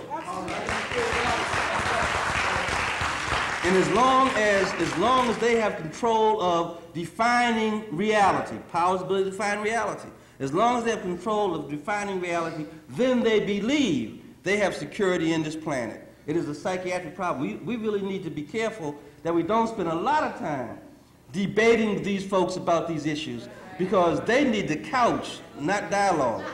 They need therapy. I mean, they need therapy in terms of working this issue out. This is not an intellectual question here, and sometimes we get caught up and figure that we can just argue and debate and discuss and present the evidence that the overwhelming burden of the proof will convince people. You don't convince it when you see a psychopath who just chopped his children to death and has no remorse. Ain't no debate there. You don't convince that person that they did wrong. You either eliminate them or lock their ass up, and that's the solution. And so we have to so I want to put this discussion in that context, because what has happened in this dialogue is that the other camp has attempted to make the discussion around curriculum, Afrocentric curriculum. And please understand that that is not the debate. The issue here is not just around curriculum. Curriculum, which I'll show in a moment, is one component of this enterprise. But there are other components that we have to begin to address that are just as critical, because curriculum is just one of the ingredients, one of the tools. And I want to argue that it comes about in terms of a culturally consistent educational praxis. Now, that is really the goal of American education, given that we are supposedly a heterogeneous society with various cultural communities in the society. And when we talk about a culturally consistent educational praxis, then we have to talk about, well, what part of that educational praxis speaks to the truth and the reality of African people. And that leads us right into the question of African-centered education. Because our culture is an African-centered culture, and therefore, if we're having a culturally consistent educational practice, it must be Afrocentric or African-centric. Now, culturally consistent educational practices, that's not a lot of words. It means something very specific to me, and I want to share that with you because I think we have to struggle with clarity. Right now, we are suffering from the popularity of people just taking terms. So we got Afrocentric ice cream and Afrocentric shoelaces and Afrocentric everything because people just take the stuff and just say, well, this sounds good, I'll use it. So we be real careful with the terminology and how we use it. It seems to me that a culturally consistent educational practice is a systematic process of developing and stimulating the knowledge, skill, ability, attitude, and character necessary for students, if we put in the context of our own important question, necessary for black students, African students, to undertake socially defined, goal-oriented, and culturally meaningful activity that is designed specifically to allow them to do three things. And this is the crux of the war. Education should allow the recipient, the participants, to achieve mastery of all aspects of human functioning. If someone defines our reality in a limited way, we never are able to expand the boundaries to achieve mastery of human functioning. We are now struggling with the silliness about good education so you can get a job. That's not mastery of all aspects of human functioning. We have people who have gotten an education, have gotten a job, and can't relate to each other and to their families. That's not mastery of all aspects of human functioning. The second thing that education practice must do is allow people to reproduce themselves in the objective world. Reproduce themselves in the objective world. There's no imagination. We're not imagining African people. Our task is not to say, if we can think about Africans in the future, they'll be there. That ain't true. Our task through our educational process is to reproduce ourselves in the objective world, not in some subjective realm where we think it might be there and maybe it isn't. It's with me, but it ain't with no one else. But rather in the objective world where whoever other is confronted with the presence of African beingness. And the third task of this design is to allow us to make explicit and validate our personality, ourself and our kind. To make explicit what it is to be African. You see, we have had it sort of in-home back in the kitchen that we know what it is to be black, but out in the real world, we take on all these facades and all these masks to pretend to get over. Because education has failed us in giving us the ability to make explicit, to make validate our own personality, our own self, and our own kind. Culture is the critical ingredient here, and oftentimes we fail to struggle with what culture means, and we allow other people to define what our culture is. So African culture becomes the hodgepodge of the song and dance and the hero and the heroines of black folk. And then they want to struggle with us when we say, well, these are our heroes. They say, well, no, they can't be your heroes because we didn't find them. So they want to make sure they give us the definition of who our heroes are. So it becomes a complicated kind of issue here. But culture is not just a people's song and dance. It's not just a people's history of heroes and heroines. Culture is more essential to a people's meaningness as human beings. Culture is the vast structure of behaviors, ideas, attitudes, values, habits, beliefs, customs, language, rituals, ceremonies, and practices that are peculiar, special to a particular group of people, and which provides them with, and this is the important part for me, which provides them with a general design for living and patterns for interpreting reality. It is those patterns for interpreting reality that fundamentally distinguishes African folk from European folk. We literally see the world differently, but we're forced to operate in the world based upon their vision of the world, and then we wonder why we ain't doing so good. We're not doing so good because we can't see what's going on, because we're looking at the world from someone else's vision. We have to begin to recognize in that context that if culture is this vast structure of behaviors, and all those things are important, we have to be about the business of documenting and clarifying and demonstrating what are the behaviors, the ideas. I mean, the whole discussion around Machian ethics is really a question of clarifying the ideas that are essential to African beingness. We have to clarify. That's part of our scholarship, part of our mandate as a human community, to clarify those behaviors, ideas, attitudes, values, habits, beliefs, customs. You know, the rescuing and reclaiming of traditional African rituals. Even though sometimes that slips into foolishness, because, you know, we get crazy sometimes and think that we can make all this stuff exotic and we run around with little occults here and there. That happens, but the goal here really is to rescue and reclaim those customs, because those customs stand for psychological icons that represent the meaning, the essentialness of a people. So when you act out of a custom, or you act within a custom, a ritual, a ceremony, you are really reinforcing and internalizing the meaning of your humanity. So we have to be careful. I think Hunter was really correct talking about, you know, as artists begin to reclaim and play around with images and icons, that's dangerous stuff. Don't just do it because you like the color here. I mean, really begin to work with this and understanding it in terms of its essentialness to the human reality. If culture is the general design for living and patterns for interpreting reality, and if education is fundamentally, or simplistically, education is the formal and informal process wherein a people rationally guide and systematically guarantee the reproduction and refinement of themselves. All this stuff we talk about education is just fluff. When you boil it down to its fundamental essence, human beings created the human activity called education for the sole purpose of being able to guide and guarantee the reproduction and the refinement of the best of themselves. So every generation we move to refine, to reproduce. The task is to reproduce and refine the best of itself. So we place that on the table, then there really is no debate. African people have an inalienable right, a divine mandate to reproduce themselves. Education cannot educate African children if its goal is not the reproduction of the African being.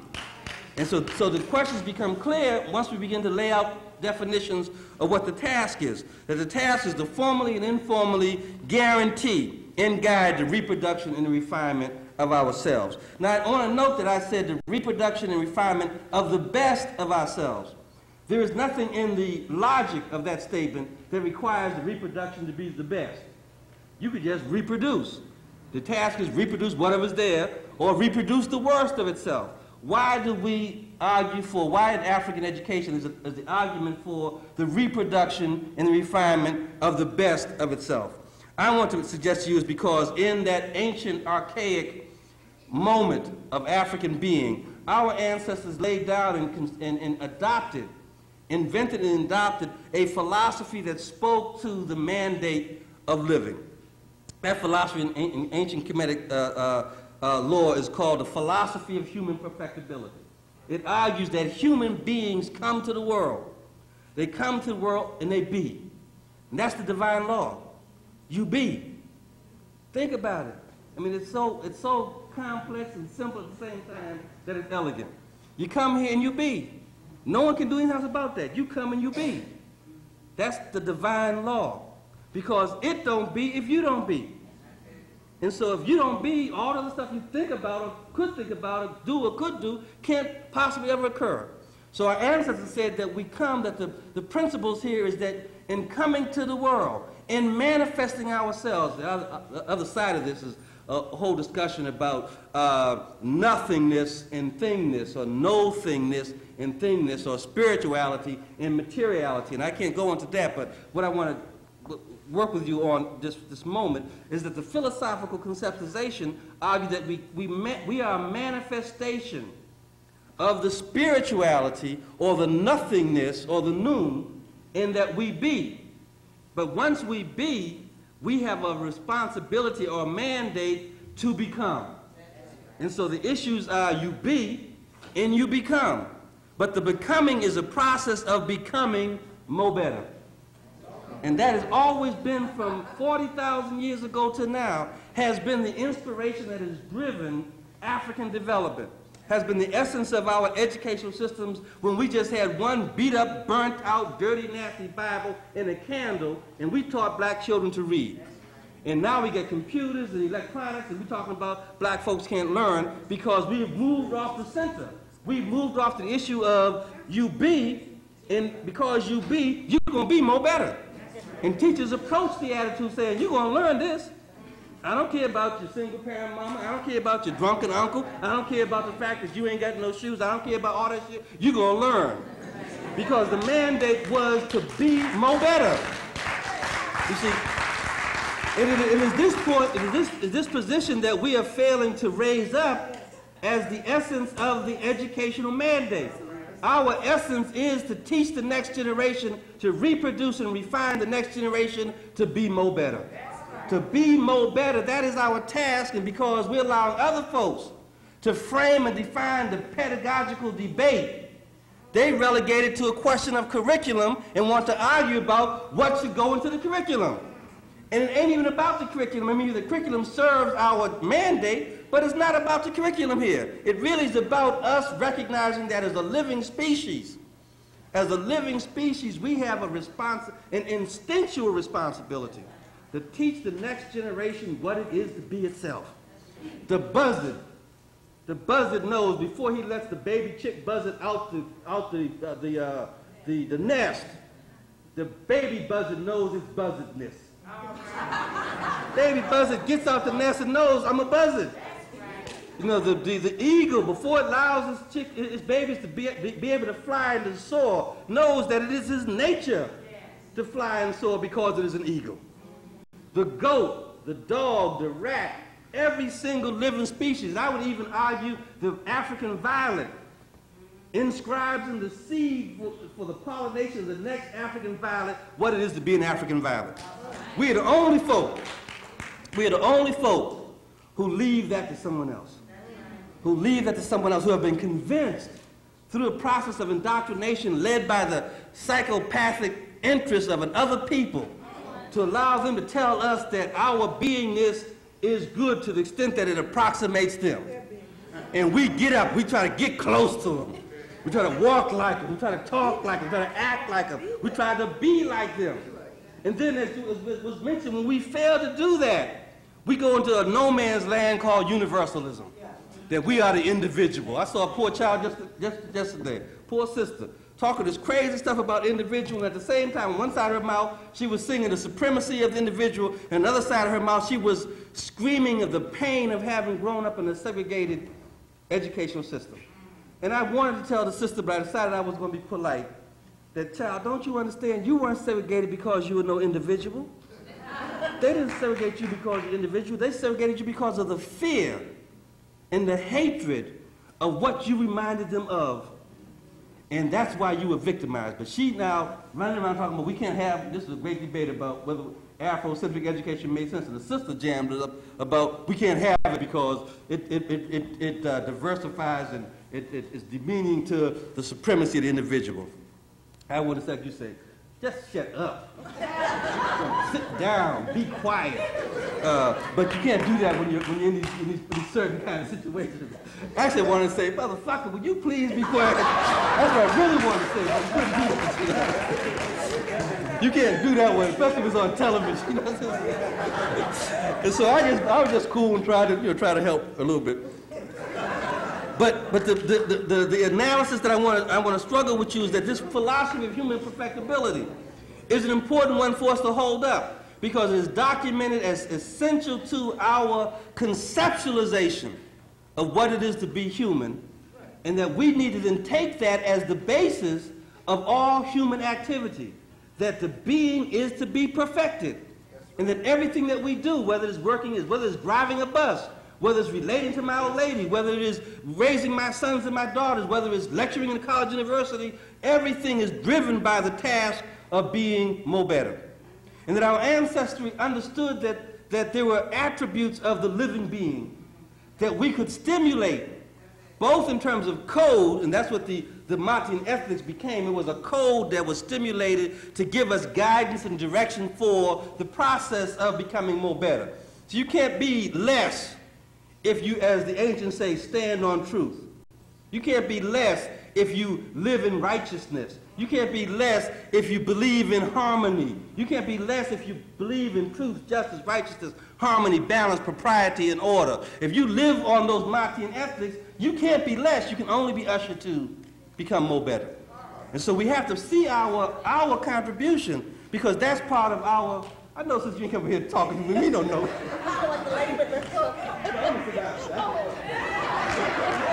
If my time is up, I'm out to sit down.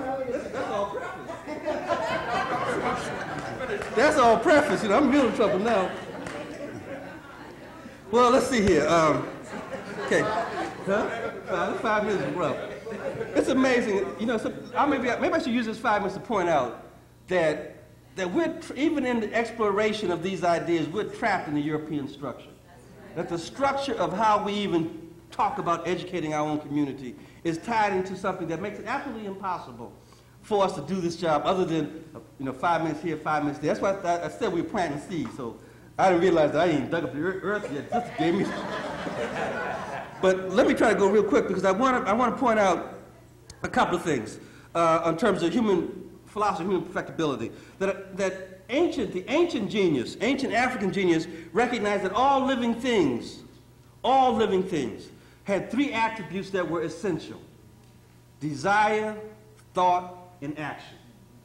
Those 3 attributes were essential: desire, thought, and action. And we can talk about this in a sort of academic way that makes it sort of intellectual, but you think about it on your own personal basis, and that's when stuff comes real to you, connected to your spirit. That when brother right here is out here in the streets of Atlanta and he sees a sister, he doesn't go through all this old stuff about, I wondered if she get her degree from Spelman because I got mine from Morehouse, and my father's a doctor and her father may be a lawyer, and we have certain social economic attributes that are in common, and therefore I can conclude in a nomological deductive way that maybe she would be an important mate or a companion for me. Blood, if he's honest, is checking out the sister's thighs, he's looking at her hips, he's looking at the physiology of the woman. And it's all stimulated by desire. And even though folk want to believe that that's wrong, that's not wrong. That's natural. That's natural. And then the brother moves to the next level from desire to thought. And he goes, tells his cut buddy, Blood, tell the sister that I'm work for the government. Blood, tell the sister that I got lots of money. Or he may peep and think because this is wearing braids. She one of them Nubian sisters. Tell the sister that I just come from Africa. He do all kinds of stuff because he's thinking about moving to the next level. And then from thought, you move to action. That's where the 3 attributes are: desire, thought, and action. And in our community, we all know we have language that connote the action stage. Brothers say, hey, I see something here, I'm going to make my move. Hey, I see something here, I'm going to turn the corner on this sister. And all those things are tied to this notion of notion of action. But the genius of our ancestry is that they recognize that those desire, thought, and action could become more better too. That they could be submitted to transformation. And that you don't stay at the point of desire, but you move to its higher level. You transform through the process of education, through the process of development. You transform my instinct of desire to my instinct of pure love. So when I see sister, at first it's just biological stuff. It's just recognizing that she looks good, that she stimulates certain things that have to do with chemical imbalances, shifting and moving in my beingness. But as I become more better, I recognize that sister is not that stimulus for sexual excitation, but sister is a reflection of myself. That's what pure love is. Pure love says I recognize in other exactly what I see in myself. That I recognize that I must protect and respect other just as I protect and respect self. So I've moved to pure love and not just to desire.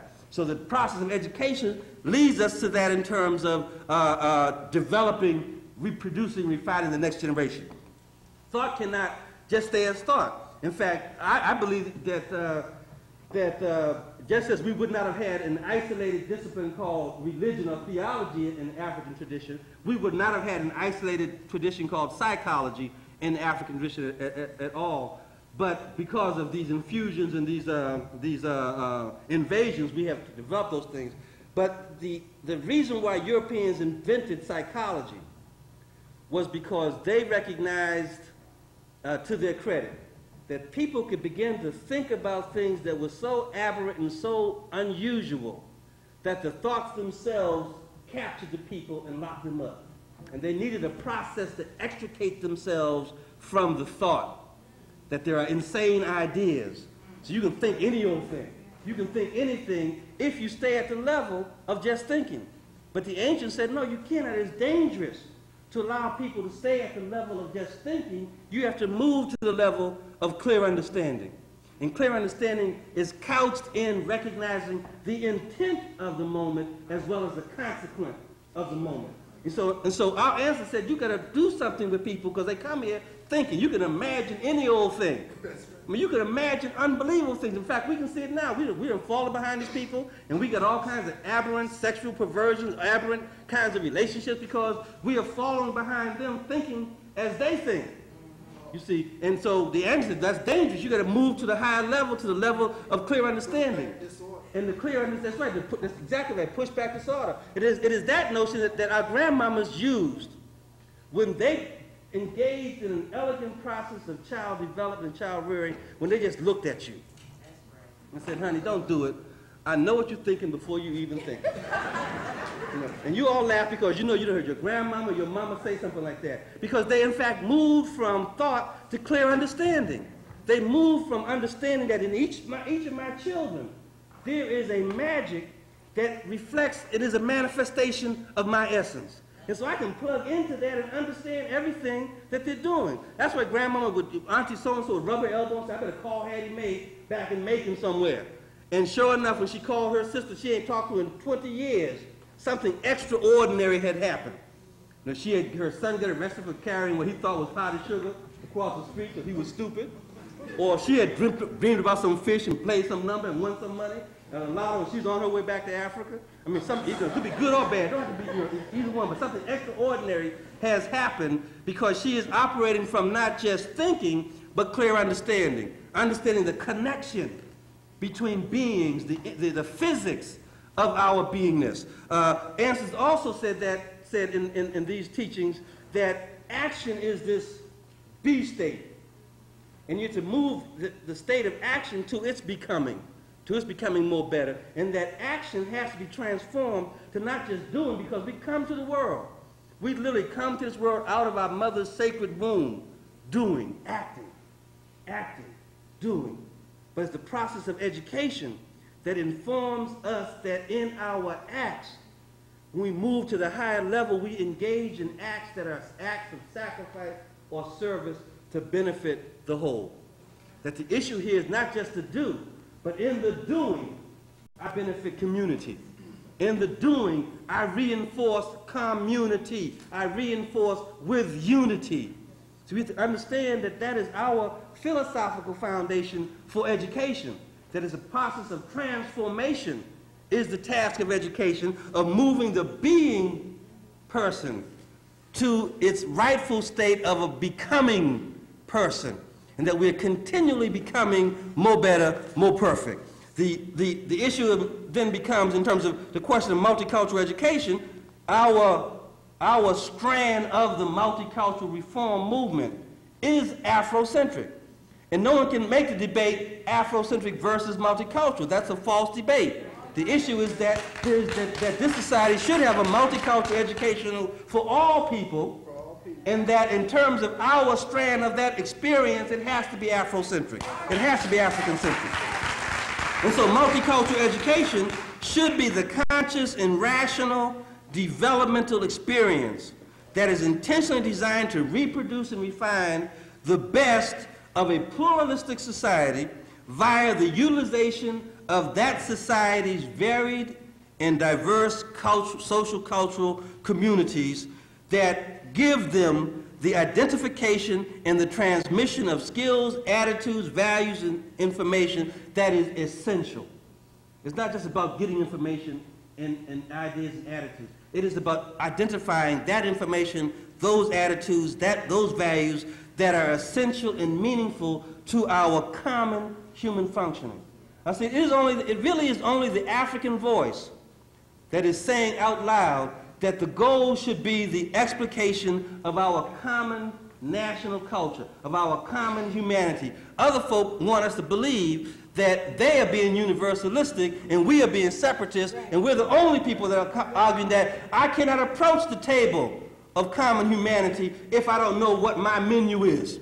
I can't bring nothing to the table of common humanity if I don't know what it is. I can't do nothing but sister, sit down. I can't, because I'm really wrapping it up. Who's gonna get us? Sharcy? No, Sharcy told, look, let me tell you something. Sharcy is what told me to come here for this when I had to rearrange my lifestyle to do that. So Sharcy, give me 2 more minutes. That's reciprocity. I left my glasses coming here so fast I can't see what this says. Am I supposed to read this? Oh, okay. I'm saying, yeah, y'all just take over my stuff, give me assignments, and let me finish this up.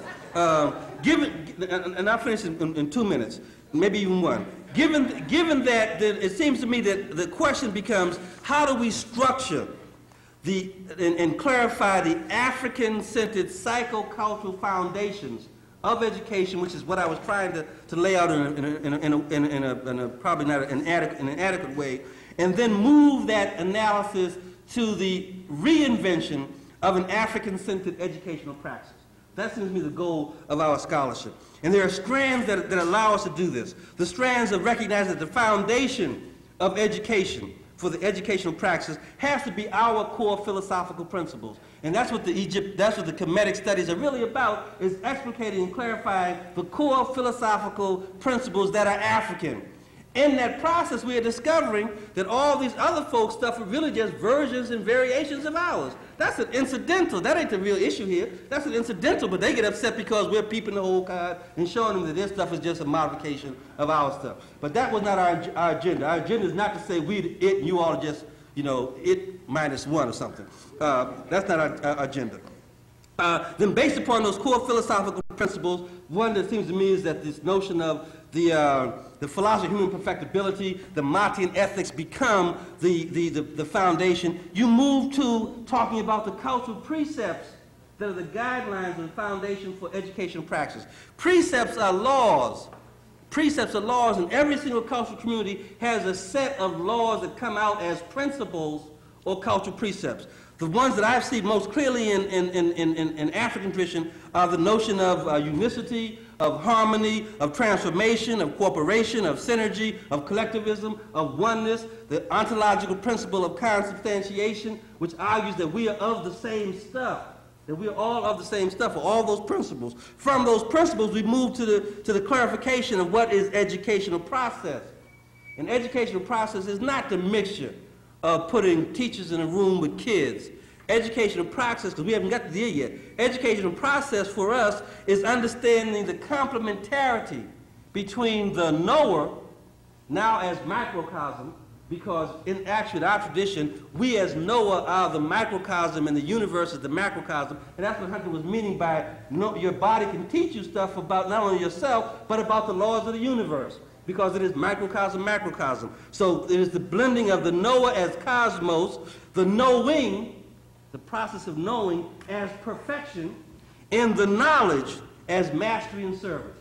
So we combine those 3 issues, knower, knowing, and knower, knowing, and knowledge, then we can begin to reconstruct the educational process that is designed for the African being. Knower being microcosm, knowing being the process of perfection, and knowledge being knowledge for mastery and service to one's community. From that point, then we get into the stuff that you all recognize as education. School climate issues, learning styles, parental involvement, instructional technology, curricula, administration, classroom management, financial resources, board management, physical plant and school site conditions. All those things that we see as the structure of education are the strand that has to be built on our foundation. And so we're busy now talking about parental involvement and why black folk won't get into be involved with the schools, or should it be involved, or how do we get them involved. If you stimulate that involvement with parents understanding that we're about the business of making their child more better, they'd be there. So this is a different kind of equation that we have to look at. And then finally, we get the issues of pedagogy, all stimulated, I hope you can visualize this, all stimulated by our own foundation. Pedagogy, the art of teaching, then becomes how do you orchestrate, stimulate, and encourage student behavior? How do you orchestrate, stimulate, and encourage appropriate teacher behavior is equally pedagogy, even though we never talk about that. We talk about the terms of behavior of children. And then how do we design curricula? How do we do educational research that are tied to that? The ultimate consequences of all of this is that every process ends in a product. Every natural process ends in a product, even though the product is an illusion because it never ends. But every process ends in a product. And if education is a process, then it must end in a product. And the product for us is not, and this is where people get upset, the product for us is not better scores on an IQ test. The product for us is not even better raising GPAs. Those are all symptomatic of the real issue. The real issue is that the product that we're producing is a human being who is more better, who is more perfect, and the characteristics of that more better, more perfect person is one who is competent, meaning there's some skills, attitudes, values that they do well, one who is confident, meaning that they have an attitude to the world of mastery and service to others, and one who is conscious, confident, competent, and conscious. Conscious meaning that if we are reproducing and refining the best of African community, then the conscious question is, who are you? Who am I?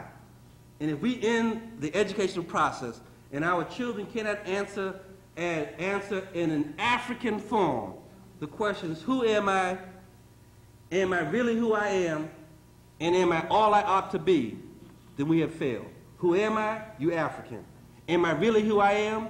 I am always under the atrocity of white supremacy and racism, so there's always this pull to make me something that I am not. And am I all I ought to be?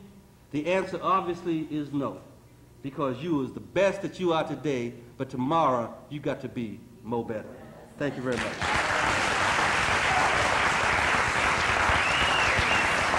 You want me to read this?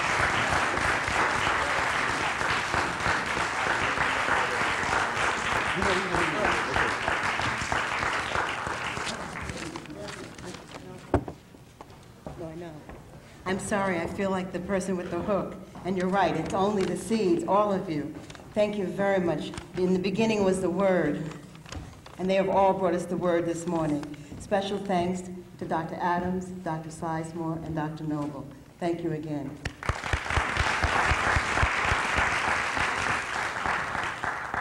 The Queen Mother President is here, of course.